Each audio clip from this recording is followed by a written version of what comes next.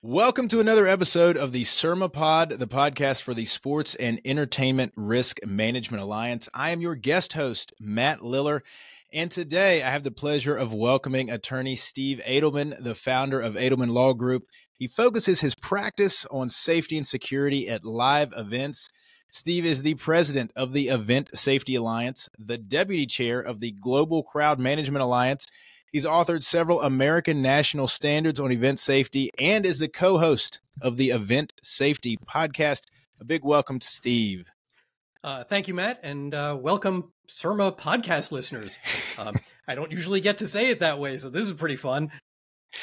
Well, so Steve, we're going to jump right into your area of expertise, safety and security at live events. And I want to talk about standards and safety standards in that space. So oftentimes lawyering can end up being an analysis of whether a person or an entity was reasonable under the circumstances without a whole lot of guidance or guideposts as to, what standard might be expected of them. And so I understand in the event safety space, there are actually a number of published standards. And so Steve, can you tell us what the term safety standard means and where they come from? Sure. So well teed up question. Watch me go. So lawyers, you will recognize when we talk about standards, we're talking about the standard of care. So this is tort law now. We're talking about the standard of care, and there's kind of a hierarchy of things that are authoritative about what the standard of care might be.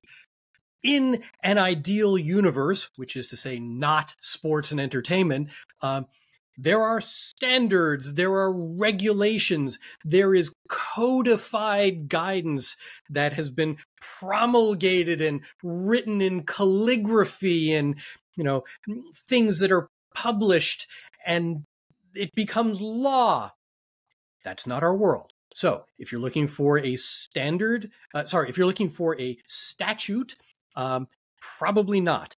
If you are looking for a regulation, occasionally there will be something from OSHA, so the Occupational Safety and Health Administration. So there may be OSHA regs, particularly if you're in a state such as California. Cal OSHA has promulgated its own state safety and health regulations. There's also Fed OSHA, obviously. Other than that, there are portions of some fire codes, such as the International Fire Code, but even that is so haphazard. Many jurisdictions do not codify any fire code, and those that do kind of pick and choose which portions they want, and almost invariably they're using something other than the current fire code. So statutes, no, not in the world of sports and entertainment events. Regulations, rarely, and often not the most current. Oh, well, that's unpleasant. So what else is there if not stuff passed by legislators or, their unhappy aides who have to wear ties in the summertime? What else is there? Well, now we're in the world of consensus industry standards. Consensus industry standards. Well, let's break that down. A consensus of whom? Well, if it's a consensus industry standard, that's going to be a consensus of people who work in the industry. What industry? Oh, yeah, we're talking about sports and entertainment.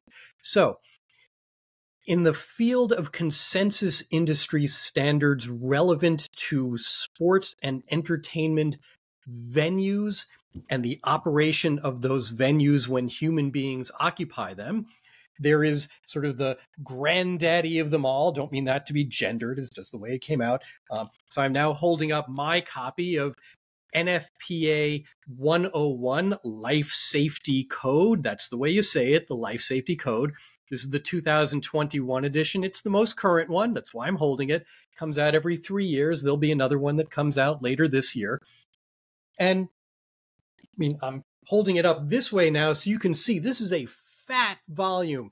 And if I were to open it, you'll see very small font size. So there's a lot of guidance in here.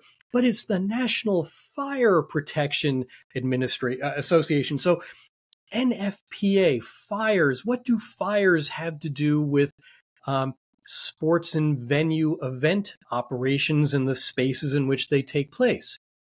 Well, bit of history lesson here.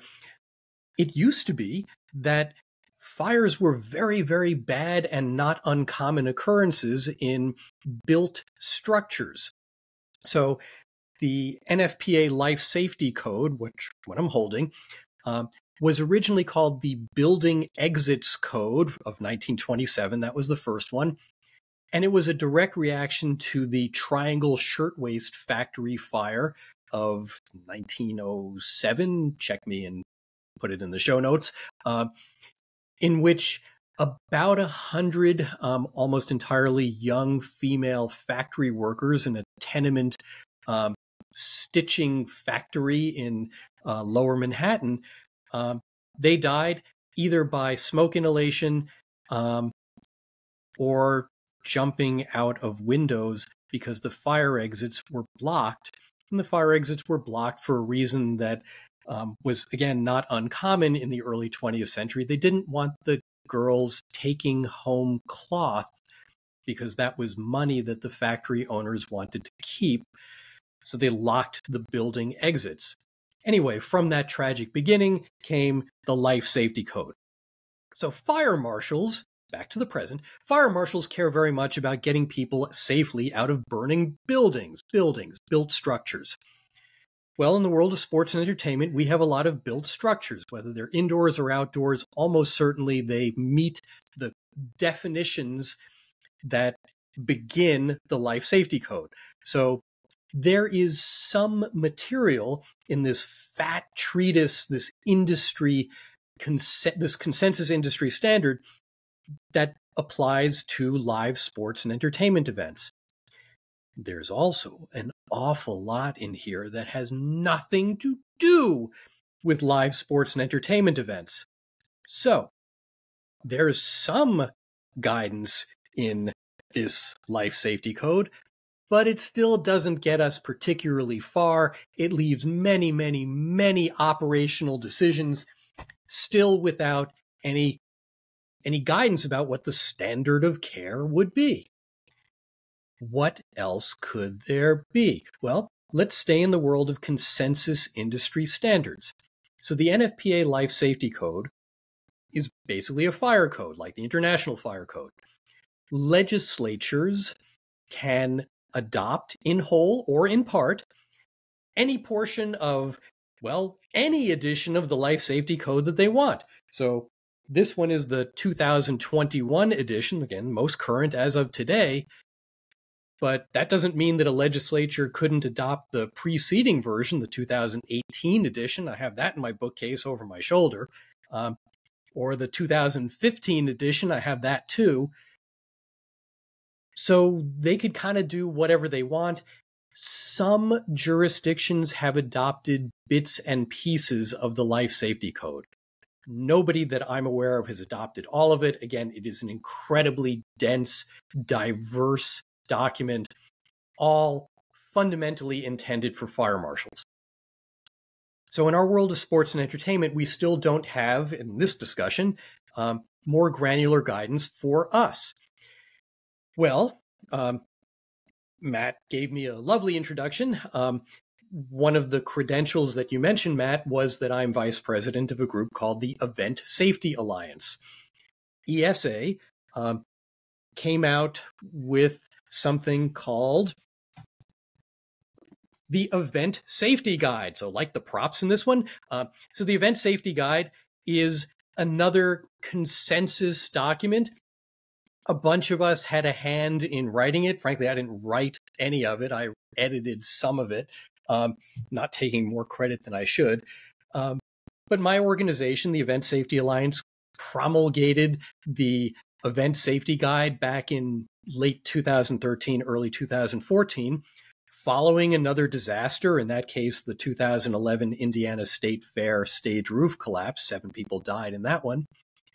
And we created the Event Safety Guide because, well, as much as things like the life safety code are incredibly valuable, they leave so much out that is specific to the operation of live sports and entertainment events. So we try to fill that gap. Period. But that still doesn't get us to things that can be cited as the standard of care with a great deal of confidence. For that, for the level of increased confidence that we really have something that represents a consensus industry standard, for that, there is one best source, and that is the American National Standards Institute. So ANSI. So if you ever see something that is ANSI something, it has been blessed by the American National Standards Institute. And my organization, the Event Safety Alliance, partnered with another organization, ESTA, the Event Services and Technology Association, to create event safety ANSI standards. And so, last prop for this podcast, I'm holding up ANSI ES 1.9-2020 crowd management. So this is the American National Standard for crowd management.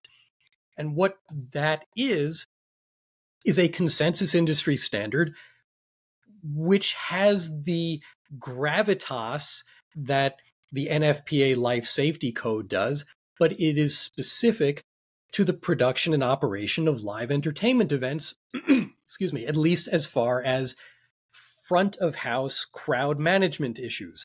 So, the Life Safety Code talks about egress with, for example, from a fire marshal standpoint. The fire marshal always is thinking first about getting people out of a burning building.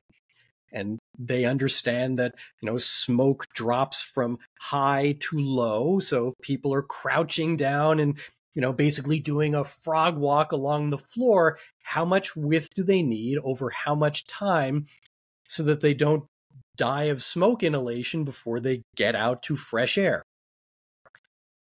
The ANSI standard for crowd management is not at that level of fire marshal specificity. Rather, we're talking to the people who are making site planning determinations, who are thinking about how much time it would take to move a crowd from some place of danger to some place which is safer. All of the operational decisions that a crowd manager has to make cannot possibly be written in a treatise that is written for fire marshals. It has to be written for people who are making operational decisions. And so what we try to do with this American National Standard for crowd management and other similar American national standards about different aspects of event safety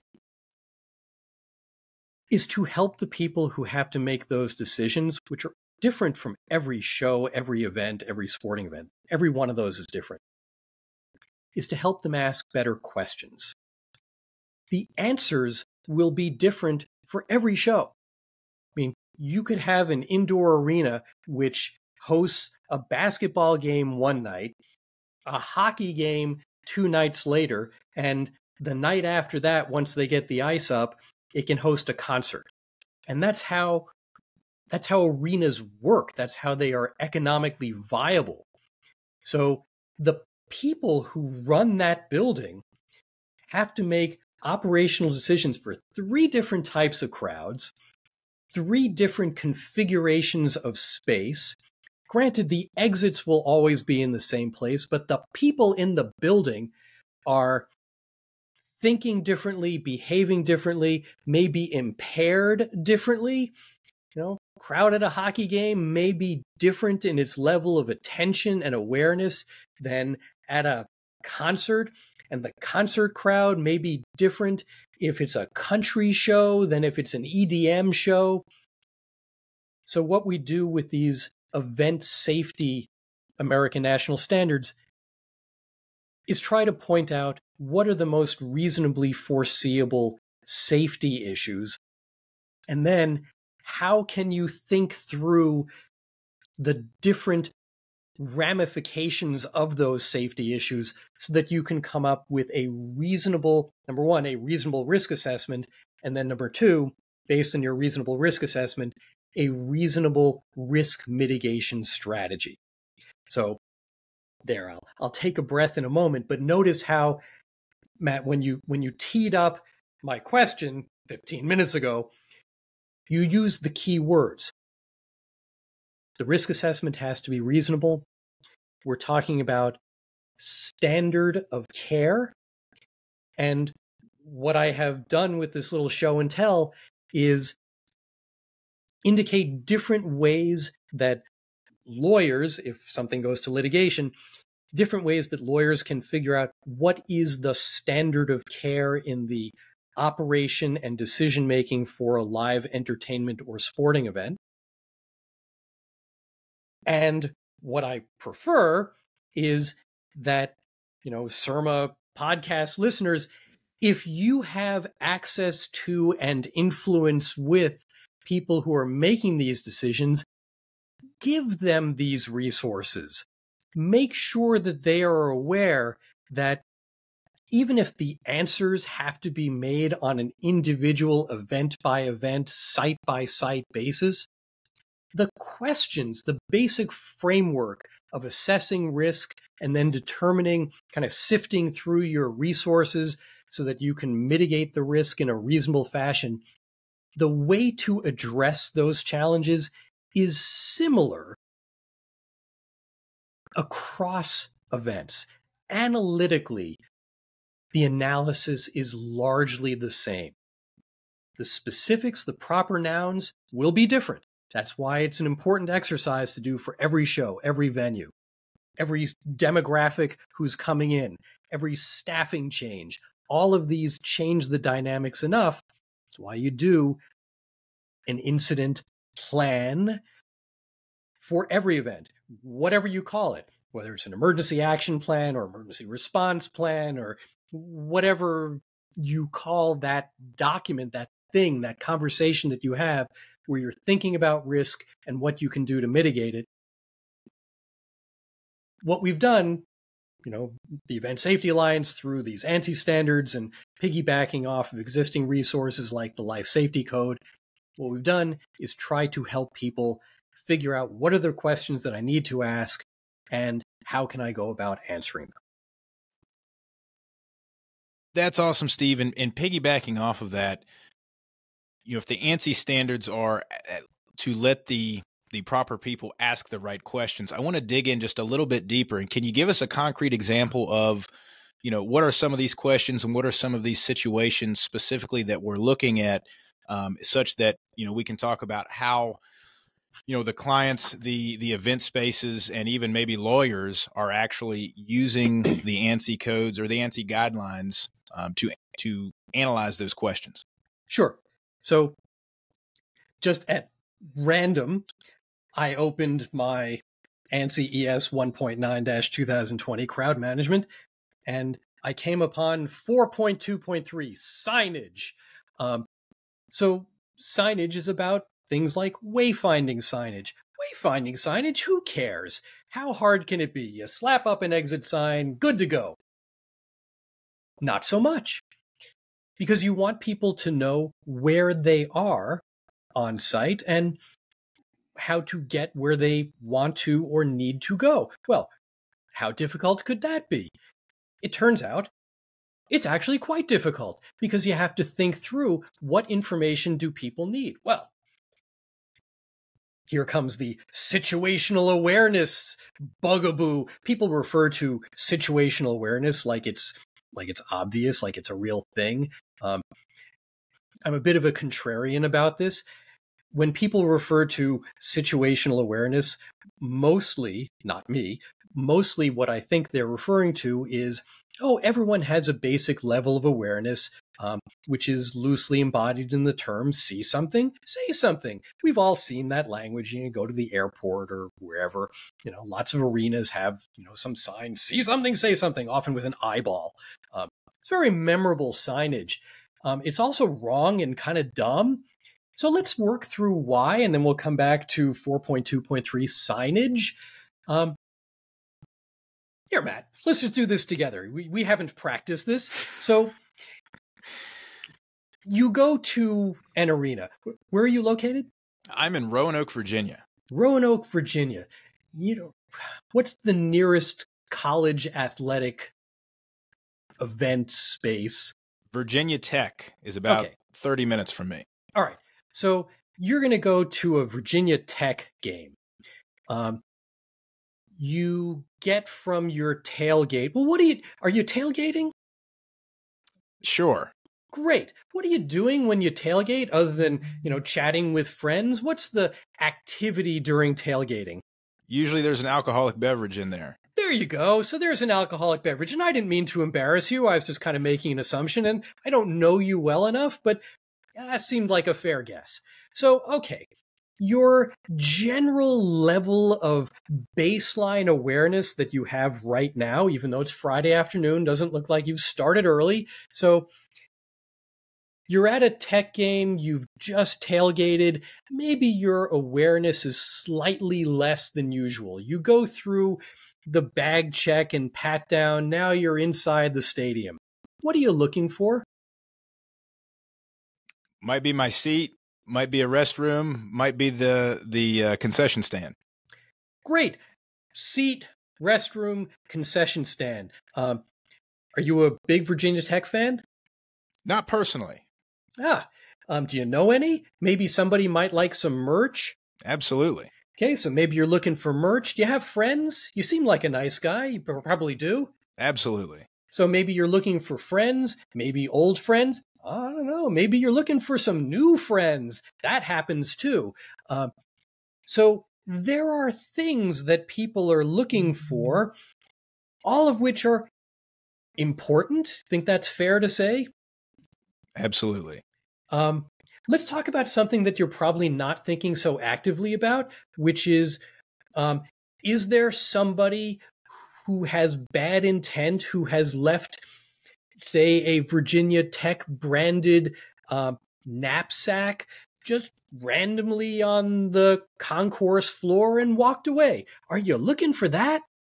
Absolutely not. You know who else isn't looking for that? Everyone.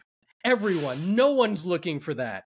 So that suggests the level of situational awareness. It is slightly less than normal because you enjoyed some tailgating.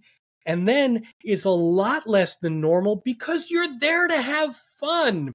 Your attention is intentionally drawn by big signs for F&B and big signs for merch and signs that you care about that aren't quite as big, but you're looking for them for where are the restrooms and where is your section.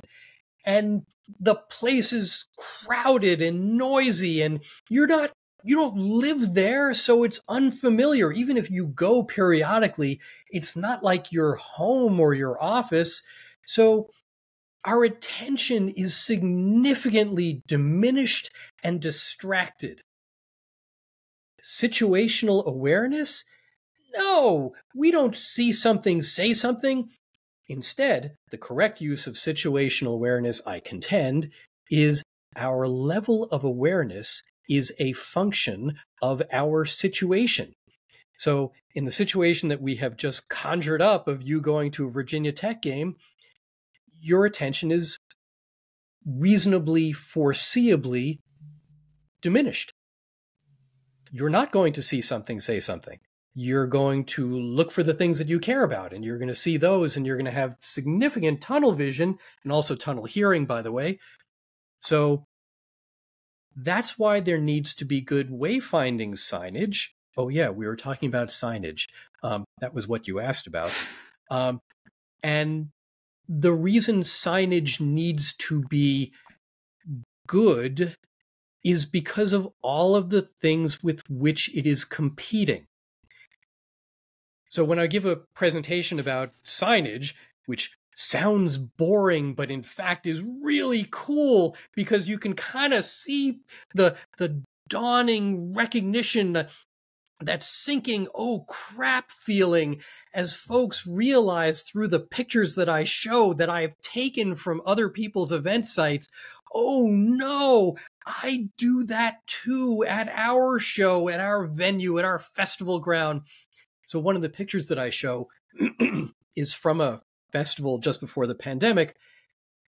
Totally innocuous picture. It's a food and beverage vendor outside. It's an outside festival. And there's a giant inflatable Jack Daniels bottle on top of the F&B trailer. And the giant inflatable Jack Daniels bottle is visible quite far away. And that's great if your primary interest is in selling Jack, which clearly it was for that F&B vendor. The problem, which I did not have to work very hard to identify, is what is right next to the trailer with the giant Jack bottle on top, which is the relatively much smaller exit sign, which was kind of like a windsock. So not only was it much lower than the giant inflatable bottle of Jack Daniels, so it wasn't in your line of sight, but also because it turned in the wind, this little exit sign, it was essentially invisible because the wind was blowing. And I show this sign and I just let it sink in. What do you see here? That's the question I ask. What do you see? It is the most open-ended question I can think of. What do you see? And then I just let whoever I'm training, I let them answer. And generally they say, oh, I see a F&B cart. Great. Oh, I see a Jack bottle, and they laugh. I see a gate. Terrific. And then finally they get to, oh, what is that? Oh yeah, it's a sign that says exit, but it's kind of turns so that you can't really see it. And besides, it's way too low. And I say, right. Is that reasonable under the circumstances? And by then I've taught them what reasonable under the circumstances means. These are event operators. They don't speak law. And they, sort of guffaw, and most of them look down at something important on their desk. All of a sudden, it's very important to look down because they realize, oh, I never thought about signage like that. And then, the next image that I'll show will be the last dopey image. I don't have these right now. Maybe I'll give them to you for the show notes. Is oftentimes there are signs on the fencing that lead people into the chute where they're going to present their ticket and then go through bag check and pat down. So there's always fencing, because you have to get people into the right lines. It's a swell idea to put something up on the fencing. It's more aesthetically pleasing that way. The thing that you should not put on fencing, which is intended to get people to walk through a chute, is the list of prohibited items. That's another form of signage. It's important. You want people to know what they can and cannot bring. And also the, fan code of conduct. You want them to know what they can and cannot do. If you're first showing that at the point of ingress, it's too late. Lots of states in the United States allow different levels of weapons carrying. And if the first time that you let them know that they cannot bring their personal weapon into the venue is when they are just about to present their ticket, they're going to, number one, be non-compliant, number two, angry, number three, they don't want to go back to their pickup truck to hang their rifle back in the gun rack in the back window. They don't want to. Why? Because they just walked a half mile from their pickup truck. They don't want to do that.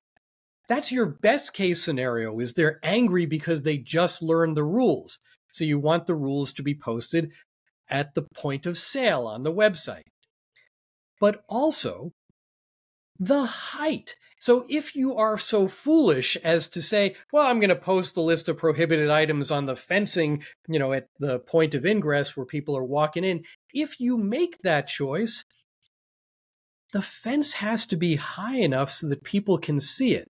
And the picture that I show, again, totally ordinary, I got lots of these pictures, is fencing that is, I'm 5'10". It's about up to a little below my shoulder height. And it's got the list of prohibited items on it. And so I ask people, and I took the picture before gates open, so you can see it. You can tell what it is. And then I ask, what are people going to make of this sign once gates open? And the first instinct is, well, the sign's kind of hard to read. The font size is not so big. And I let that thought, go through the room. People percolate on that. Oh, font size, very important. Yes, font size is important. And then somebody realizes, oh, when there are a lot of people there, it's not going to be visible except to the person right next to it. And I say, yes, that's true, because the signage is not high enough, back to our, Jack Daniels inflatable on top of a F&B cart. And I say, how about the location of that sign? Is that significant?